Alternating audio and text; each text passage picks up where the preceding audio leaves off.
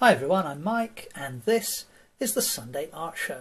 This week I'm going to paint a young stag with antlers in his prime, out in the sunshine in the Devon countryside. So a bit of a landscape going on around the animal painting. And this week I'm going to do ever such a slightly different technique compared to normal. You'll see the difference in just a little bit, but I'm starting out with my usual materials. So I'm starting out with some A2 sized mixed media paper,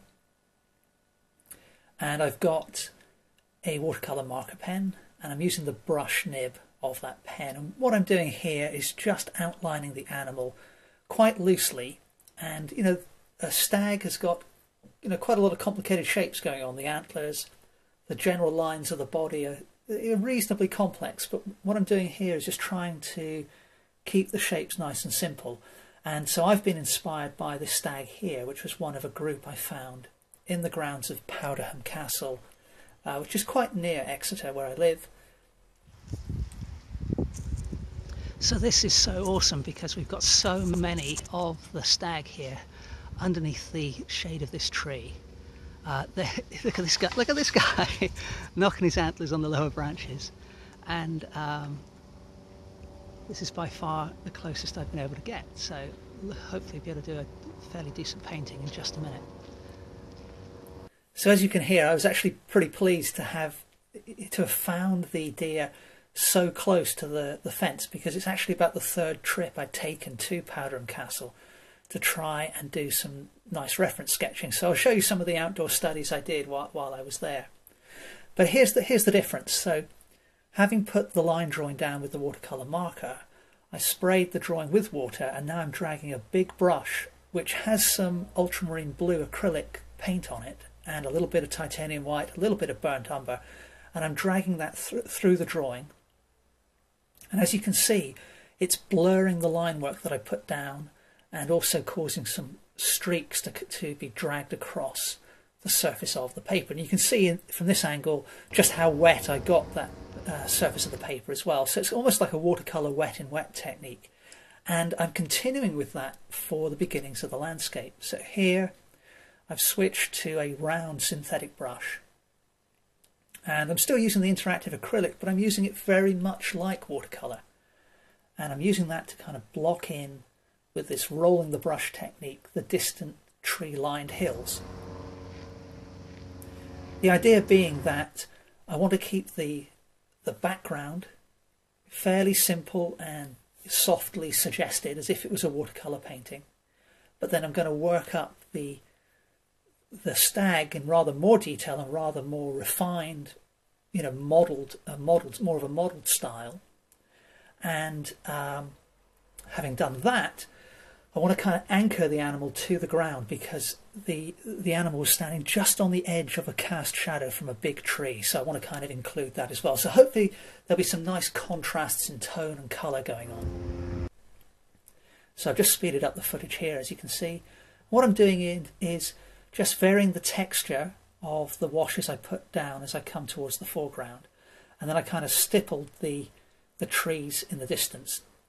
Just keeping things fairly simple, so just 2 or 3 tones, different colours, from left to right, adding in some little bits of suggestions of tree trunks and cast shadows here and there. But I wanted to keep those distant trees you can see there just fairly simple. Now this is one of my earlier trips to Powderham Castle, and what you saw on screen just a moment ago was the deer were way off in the distance. So despite that, I using my Sharpie marker pen, I was able to take some really quick gestural sketches. And these aren't all the greatest sketches in the world by any means. Some of them are very quick studies. I mean, I'm quite happy with this little one here. So some of them are okay, but others are just very quick. But I find doing these really quick studies from life, it really helps to kind of get to know how the animal moves and is all connected together, and the different poses that they adopt. You can see that one's not even finished. But this one here, again, I'm quite happy with that. I mean, it's very simple, but for me, it kind of triggers a memory of what's going on. But you can see they were quite a way off in the distance. Now, the background watercolour style landscape, as I said, it is still interactive acrylic. It's more or less dried. Certainly it's touch dry. Though, there's probably a few drips on the paper here and there, but it's basically touch dry. So what I'm doing now is coming in with the acrylic rather more thickly. Still a fairly thin layer though. And what I've done here is taken some alizarin crimson, some ultramarine blue, just a little touch of that, and some cadmium yellow deep with a little bit of titanium white to mix up that lovely reddish orange, but a dark version of it that the deer have on their hide. And so what I'm doing here is essentially blocking in with a thin layer more or less the silhouette of my drawing. But at the moment I'm just working on the antlers. Now, I have no intention of drawing every single little bit of each antler. What I'm actually going to do is just pick out, just like I did with my initial drawing, different little lines of shadow and light. So they'll basically be connected from beginning to end, but even in the finished painting there will be little gaps. I like that style of painting for antlers. I think it conveys a little bit of a sense of movement and a sense that the light is catching the antlers, you know, so you can't quite see fully what's going on. And you can see here the stag are just standing right on the edge of that cast shadow, so that's something I plan on including as my, my main composition. So still just moving around the animal, adding these thin washes of colour. You can see I've got some purples in there as well as the orangey brown. And now I'm putting down a greyish blue shadow. So that's mixed up from a little bit of burnt umber, ultramarine blue, and the titanium white. And having done that, I'm coming in with a brighter version of the orange. So having worked kind of light to dark for the background, a traditional watercolour style technique, I'm now going dark to light, and I'm just speeding the footage up again here. You can see I'm gradually adding brighter and brighter highlights along with some patterning on the back of the animal.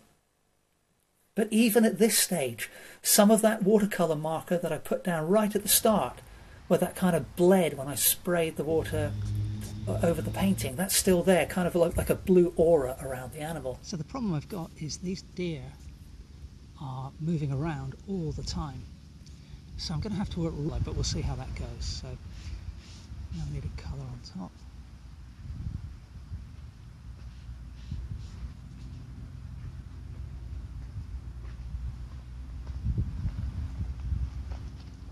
Into the right, the nearest antlers in shadow.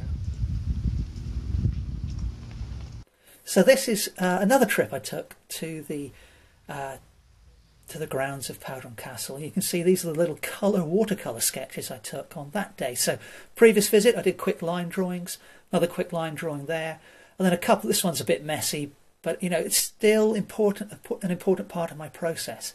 Now this Sharpie sketch was done back at home to plan the composition for the painting I'm working on, the main painting I'm doing in this video, and I decided to, you can see I decided to place the animal off centre on the paper. So having done more modelling on the animal, I'm now coming in with some bolder washes for that big region of cast shadow that I've mentioned a couple of times now. So the tree that's casting the shadow that you can see here, it's not in shot at all, but I really feel it kind of distinguishes the animal and the foreground really nicely from the brighter and more softly painted background. So having blocked in wet, some darker green tones, I'm now using the same big flat brush. You can see I've added some grassy textures there. And now I've gone back to my stag. It's again touch dry, and I'm just putting a wash of ultramarine blue over the entire region of the animal which is in shadow. So all those lovely colours I put down, the purples and the blues and the greys, they'll show through when that overlayer of ultramarine has dried back, but they'll be subdued and a little bit more coherent than I had before.